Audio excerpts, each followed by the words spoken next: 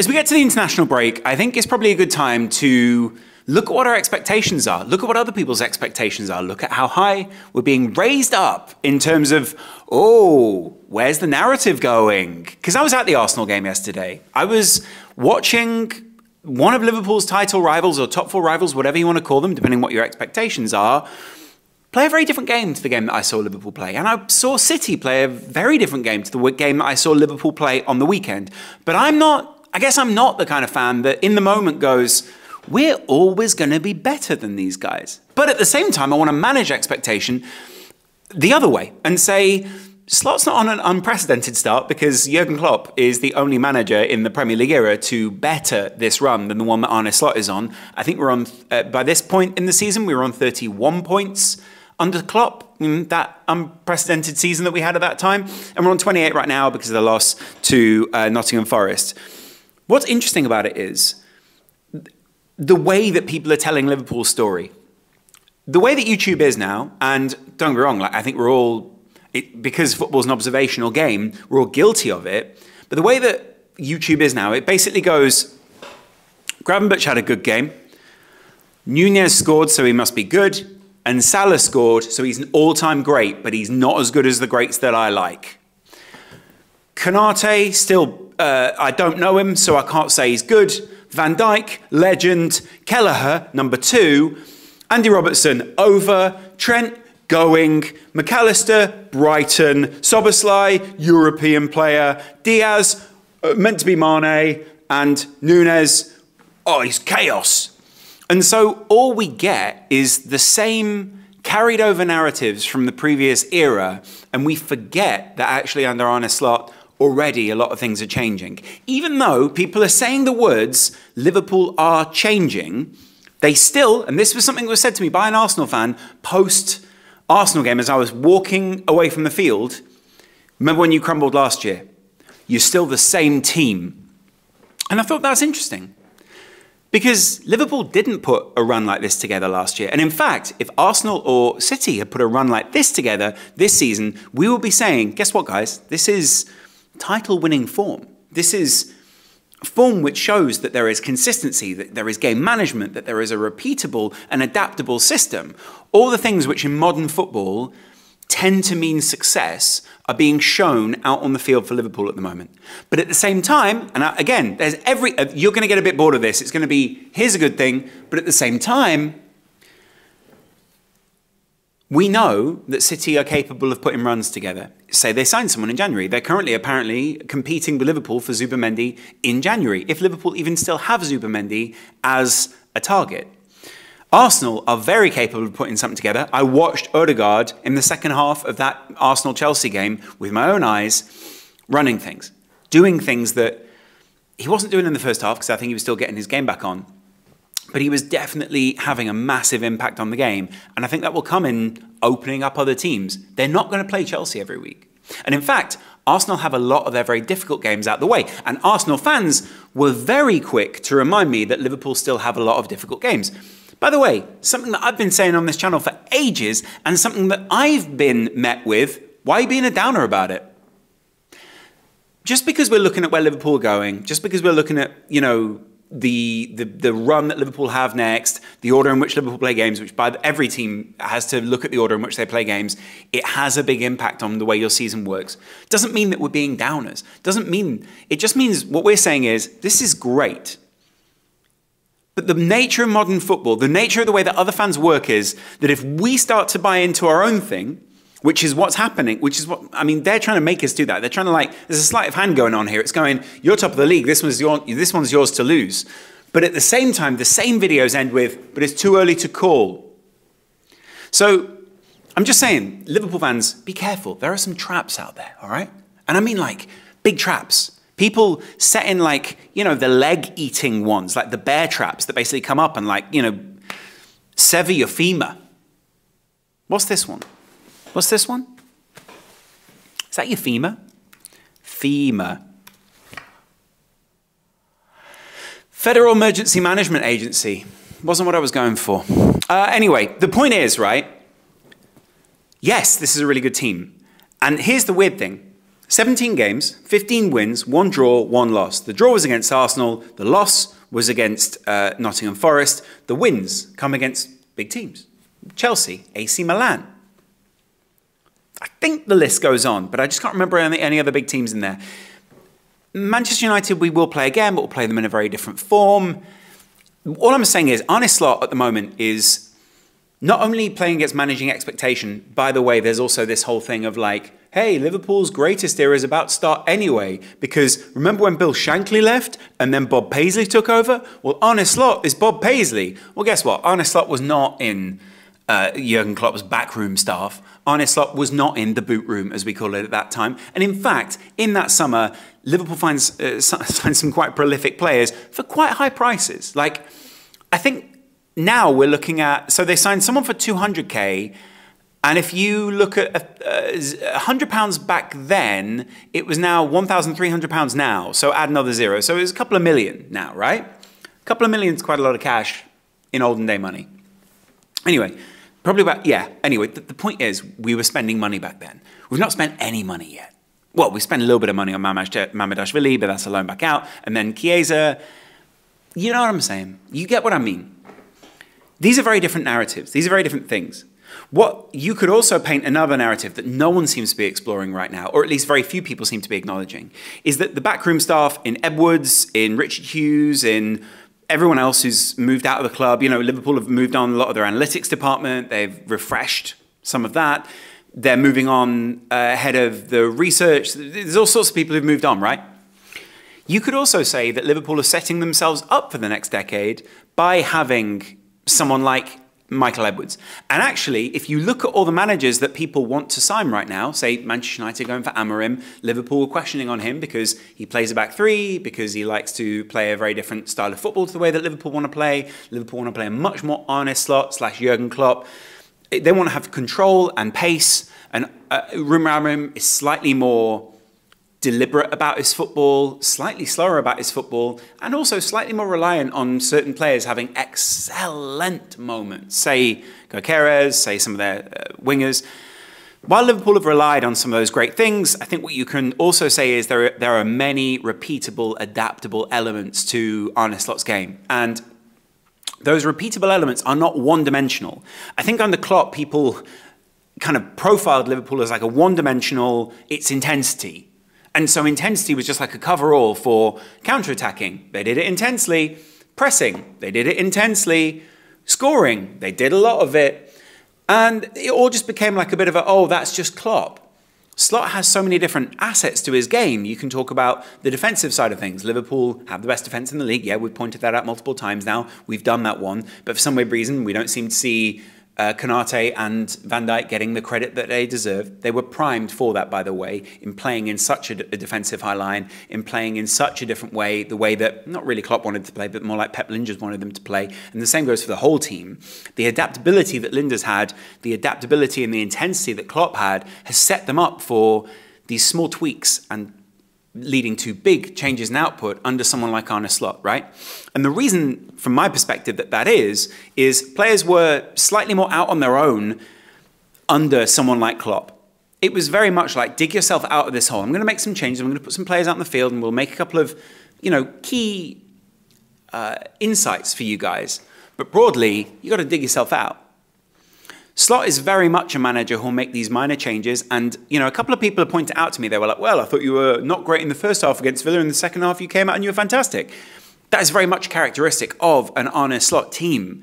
They go in the first half, they're jabbing, there's a terrible jab by the way, but they're jabbing, and then bang, they land with another big right hook or whatever it is. Because Arne Slot is looking at where the patterns are emerging out in the field. It's why when Liverpool managed to counterattack and have counterattacked multiple times from defensive corners, you can pick multiple games where they've done this, the other manager goes, damn it. Because he knows that's just a normal Liverpool thing. That's like a stock thing under Slot, under Klopp, under any Liverpool manager. That will be a thing.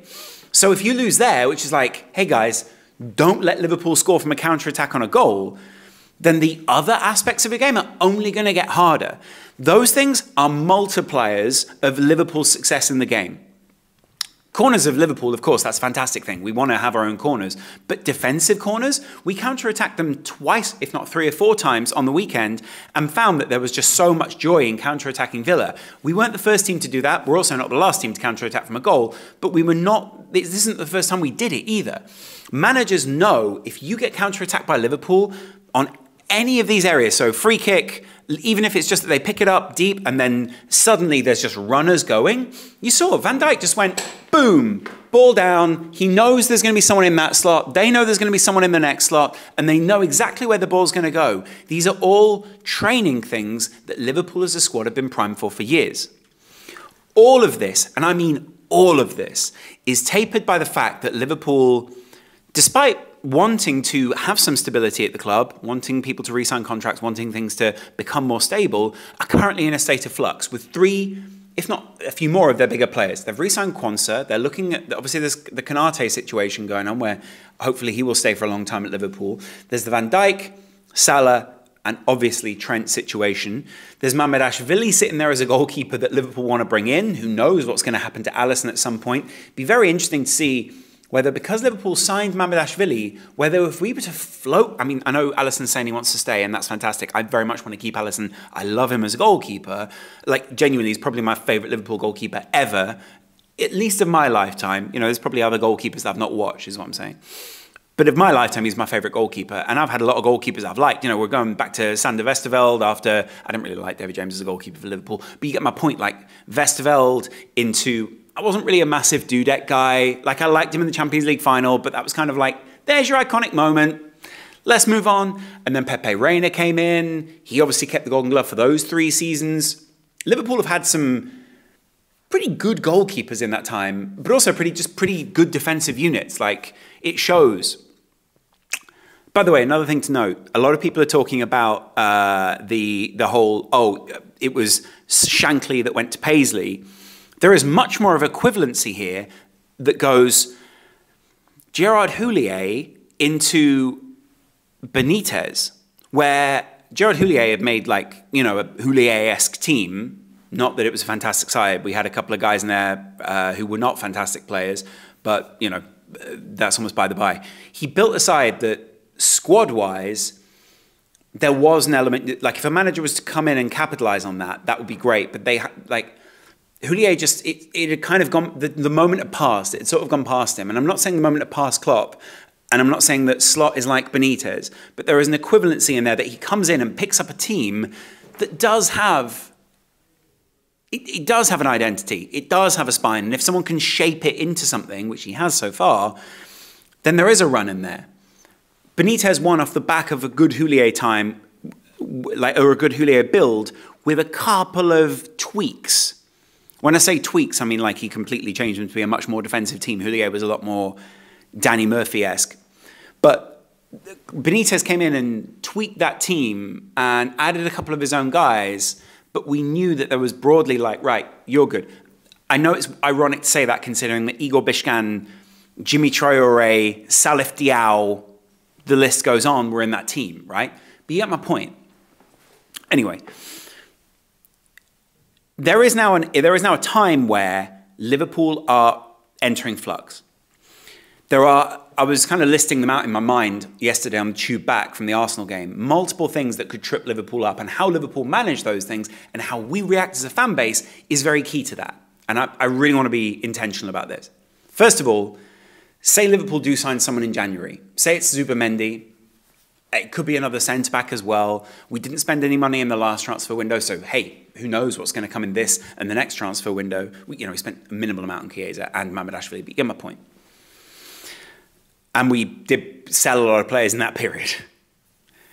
For decent profit, I will add. Anyway, Van Dijk re-signs. I'm 50-50 on where we're at with Salah, but I'll hear you either way as to whether he re-signs or not. I think that is then all how we manage Trent moving to Real Madrid.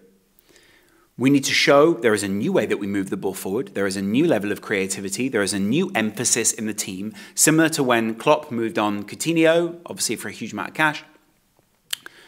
And we went, right, the emphasis is now not the creative midfield, but the workhorse midfield. The emphasis is now not Coutinho moving the ball forward, but Van Dijk, obviously we bought Van Dijk on the back of that. Alisson, obviously we bought Alisson on the back of that money. The people immediately in front of that, Gini Wijnaldum, Fabinho, Henderson, those three guys are going to work as a unit to enable the people immediately ahead of them. I think we'll see a shift if someone like Trent does leave, because Trent wants to play more like central midfield / a roaming role. He's been playing a much more right-backy style role in the last few games. Credit to Bradley, by the way, for understudying him. I think that what we will see is a shift in the emphasis in the team. The concern, I guess, and the thing that I think we're looking at passing the torch on, is where the leadership comes from if you move on two of your three big tone setters, but also leaders within the side. Salah being an arm around many players' shoulders in the team, Trent being a Gerrard-esque kind of, I'll do this, you come up to my level style player, and Virgil van Dijk being a silent, but also, I suppose, silent in the sense that he sets a trend, but verbal in the sense that what he says goes in the dressing room type leader. All those are three very different archetypes of leader, and it's very important to have different styles of leader within the squad. We transitioned from a different leadership idea before, someone like Henderson, who'd been the captain of the team even before Klopp had arrived, and then Milner, obviously, that's a really great signing in the first place, but, you know, again, a very vocal leader. We've now transitioned to a different style of leadership. Alisson, I guess we can count him as, again, someone like a trendsetter in the dressing room, someone who's very calm, someone who other people feel they can rely on. His injuries really don't help us, but you get my point. The same goes for, I suppose you could say there are other leaders in the side, such as McAllister. He's now entered that leadership group. Andy Robertson has always been a leader in terms of, I'm going to set a tone here. I'm going to go out there and do things that you don't want to do so you can do your job, in the sense of, I'm going to foul Messi, I'm going to make it awkward for PSG. That's what Andy Robertson's job is. And these are all tones that I think we're not acknowledging. It's like a choir singing out there for Liverpool. They have to have different notes that these people are setting. You can't all be singing the same note, and you can't all want to sing the same note, right? And that's kind of my point here. What we have is, I think, a transitional period we're about to enter that we thought would happen when Klopp left, but is actually going to happen when Van Dijk, Salah, or Trent, or two of the three, or one of the three move on. And how we react to that as a fan base, and I've spoken about this now, you know, we're learning how to support a slot side. I've been saying that for quite a while. And how we react to that as a fan base is very key. There will be a very big clickbaity segment of the internet that goes, big names leaving means change and a lack of success. It happened with Mane when we were going to replace him with Diaz. It took time for Diaz to come good. We then bought Gakpo. Again, it took time for Gakpo to come good, partially because of profiling,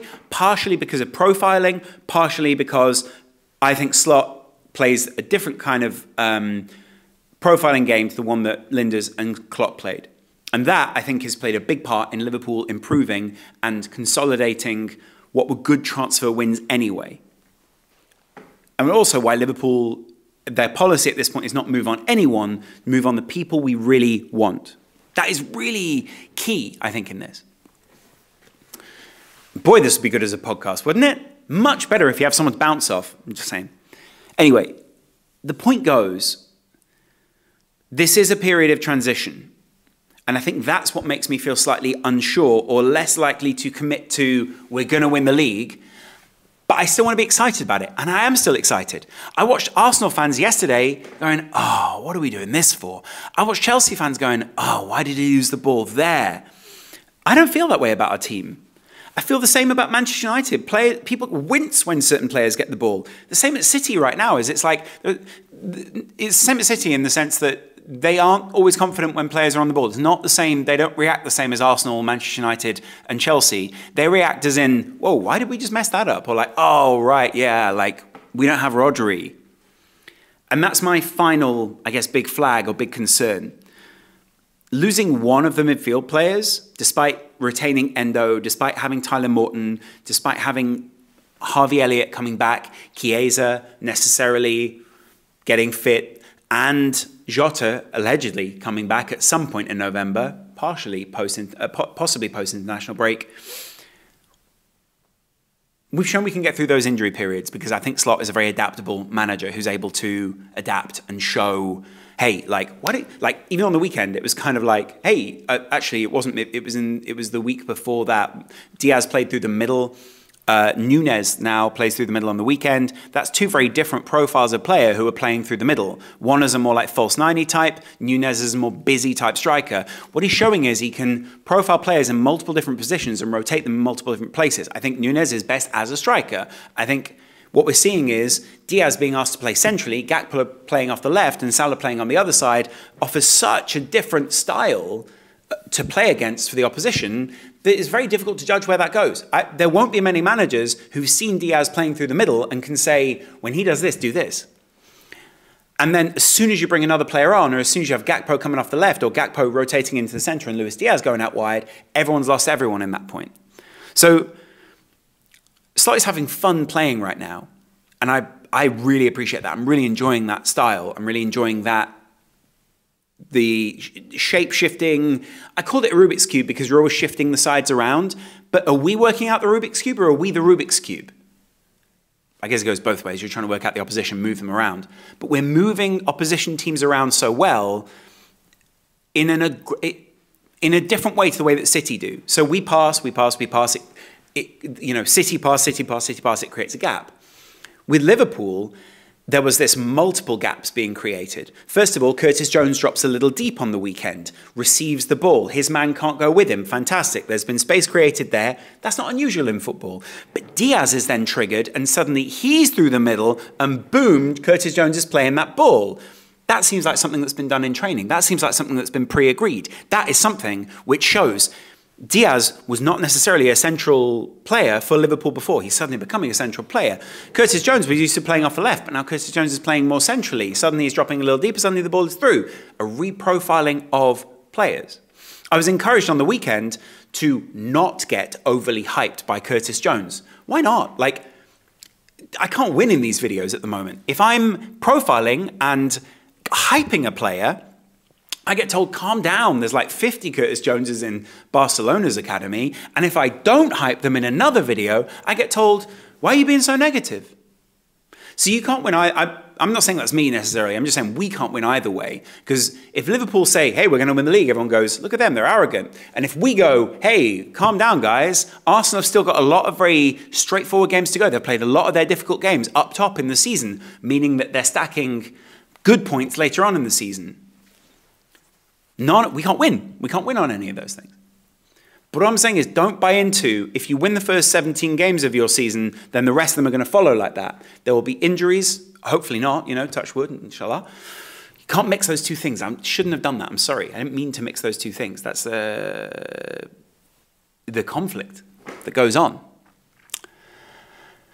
Culture and everything else. Anyway, the point is, there is a bit of a conflict at the moment within this Liverpool fan base as to how we judge the team. I think we can continue to go under the radar even though we very much appear on other people's radars. Because guess what? Other people have to prioritize what it is they think is the threat. And here's the great thing about it. For years now, Michael Edwards, and now by proxy, Richard Hughes, have profiled people that go under the radar. Bournemouth, Michael Edwards, Liverpool, heading up a research team, bringing in new ways of thinking, bringing in new models, bringing in new ideas. That means that inherently he goes against the grain. While everyone else is zigging, he's zagging. While everyone else is zagging, he's zigging. That's the point.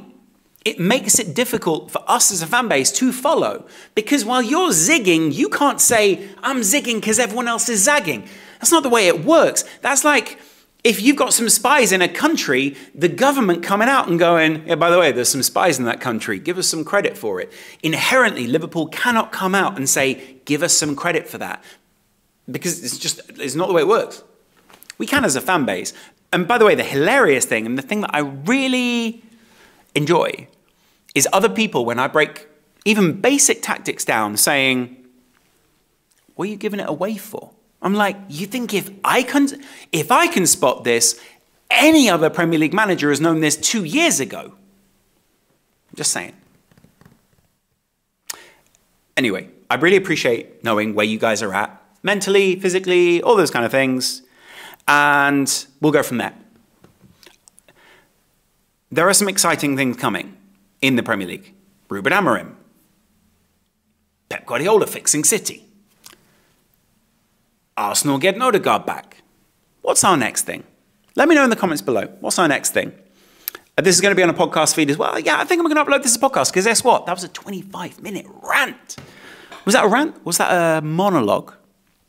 It's all about framing, isn't it, guys? Anyway, I will chat to you on the other side. Hope you're having a good day. Hope you're enjoying the international break already. Sorry, I just couldn't get through that. I will see you on the flip side. Much love. Bye.